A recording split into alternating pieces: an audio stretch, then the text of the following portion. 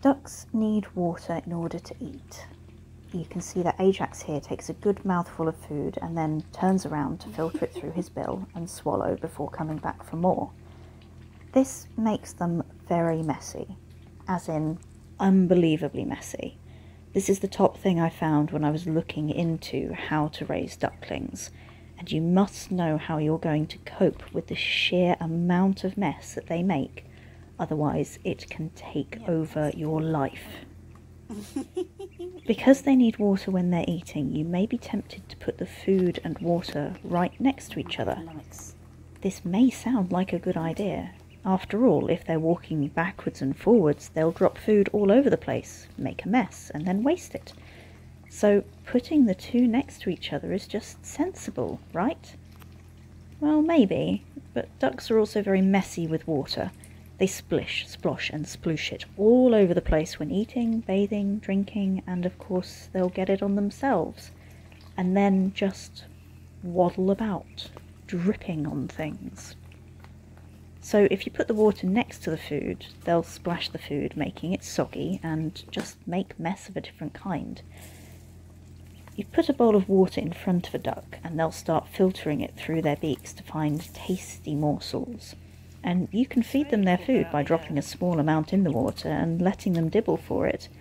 It's something for them to do, and as they get older you can give them finely chopped cabbage or various vegetables, and a favourite treat of adult ducks is peas and sweet corn, defrosted of course and floating in water.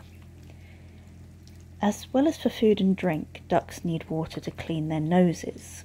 In fact, it's important to give them water which is deep enough for them to get their whole bills in, so that they can clear their nostrils. They also need to clean their bills.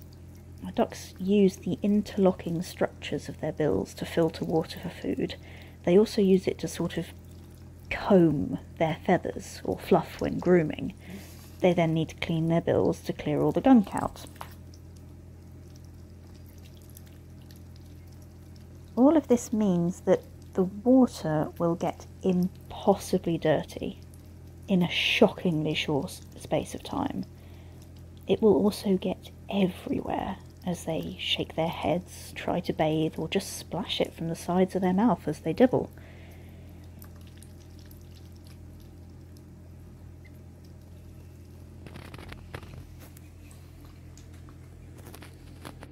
Yep, that's my leg. And that's still my leg.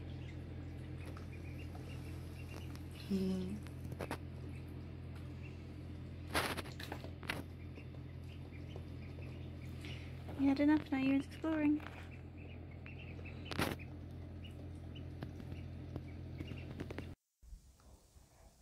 The point I'm making is that when it comes to ducks, it's not about how you prevent mess.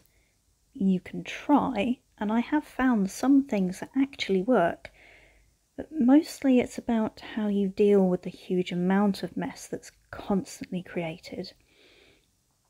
You will feel an awful lot like Sisyphus pushing his boulder up the hill, only for it to roll back down again when you thought you were at the top.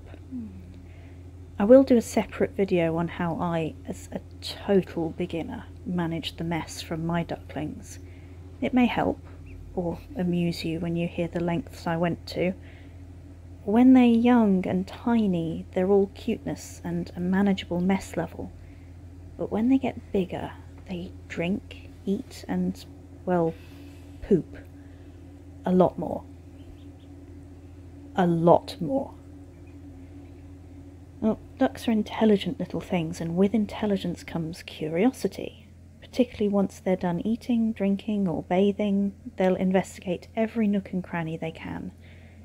They use their bill to feel, taste, and nibble anything that they find interesting. The folds of your clothes, a loose thread, anything, so it's important to duck-proof their enclosure and to supervise if you let them out of their usual safe zone. Be aware that they can move quickly, and they like to climb. Now, once they've investigated, they seem to like a raised area to settle down and preen. Baby ducks will snuggle up together and look absolutely adorable. And and they will climb on anything.